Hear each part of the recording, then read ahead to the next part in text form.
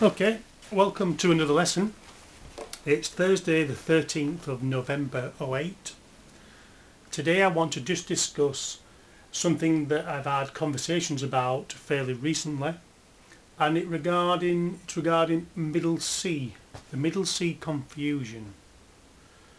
So where is middle C on a guitar in relation to the open strings and in relation to normal music notation, the grand staff. The grand staff is this these 5 lines represent music notation known as a staff or stave.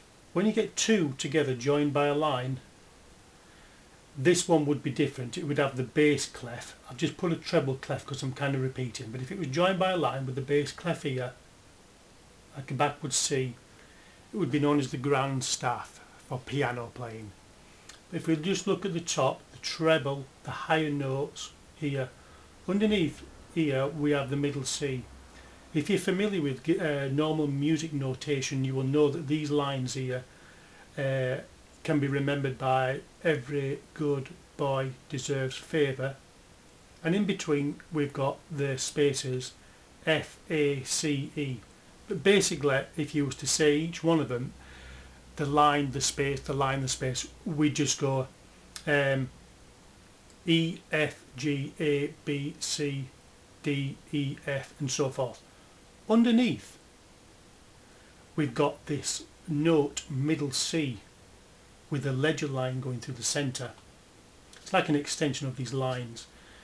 Middle C is shared between, or it's the halfway mark between the bass clef stave and the treble clef stave. It's shared between the two on the piano. Now, it's halfway along a keyboard or a piano keyboard. You look for 2 black notes. Just below to its left you'll find middle C. Sometimes it's over to the left, sometimes it's over to the right. It depends on the length of the keyboard, but roughly halfway along the keyboard, that's where you'll find middle C, and it's represented here. That's where you would start playing the piano. Middle C there, represented by that note symbol here. But when we're tuning the open strings to a guitar, we actually start nearly down 2 octaves, look, but just above that C here. So we're coming down. Let's have a look.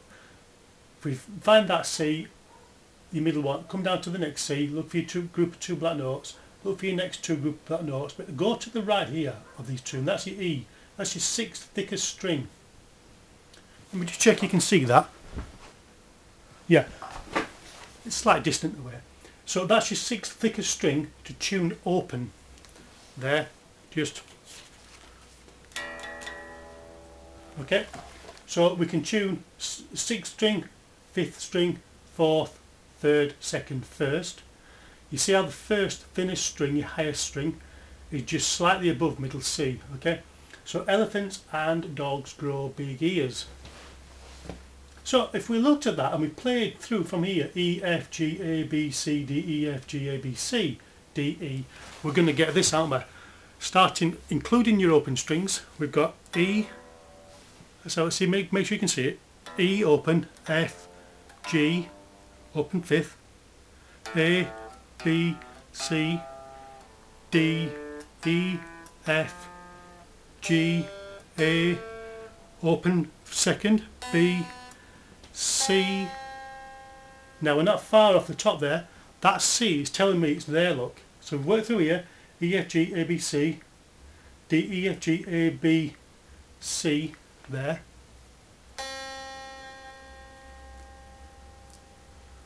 And then we've just got the D and open E. Okay, so E, F, G, taking us to there. A, B, C, taking us to there. D, E, F, let's go for the G. G, there. A, B, C, taking us to there. So we would agree, 2nd string, 1st fret on your guitar, middle C. in relation to your open strings in relation to the piano middle C, that is telling us that is open C. middle C, represented by that. This is what's particularly important. When you see it there, that's middle C, just below the line, even on your guitar, literally. But it's not played like that. It's actually played there. This is what we use to play that. So this is literal middle C, but when it's actually wrote down, it's an octave higher. They write it an octave higher here.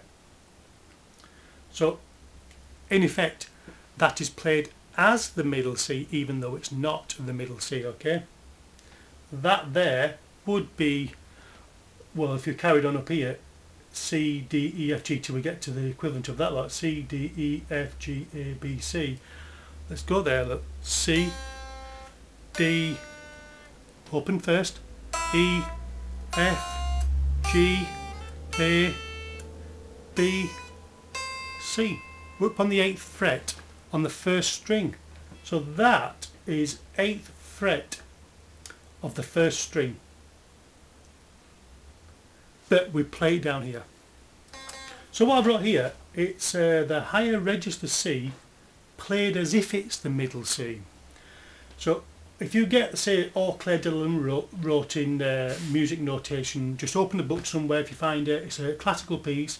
It's I don't think there's no copyright on it. It's kind of like, I think it's known as public music. And you'll see that the first note is C there, and when you're taught to play the guitar, you're taught to play that there. Okay? And so it's just going to go.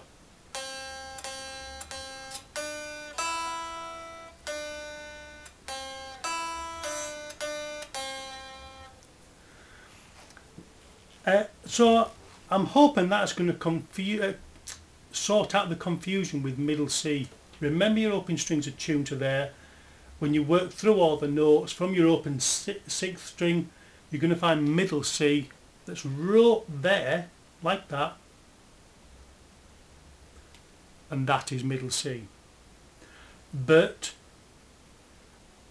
higher register C is played as if it's the middle C there.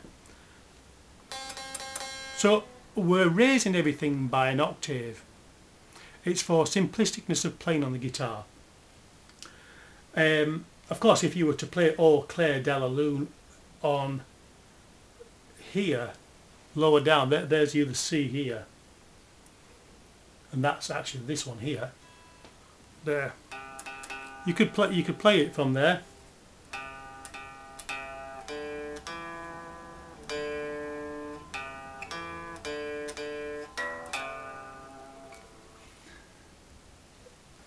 So yeah, I don't think there's anything more to add to that without it seeming a little bit too confusing. Literal middle C, fictitious middle C, or replaced there. So it's a higher register, higher octave, it's known as, and it's played as if it's the middle C. Okay, so give us some feedback, tell me if that comes across alright.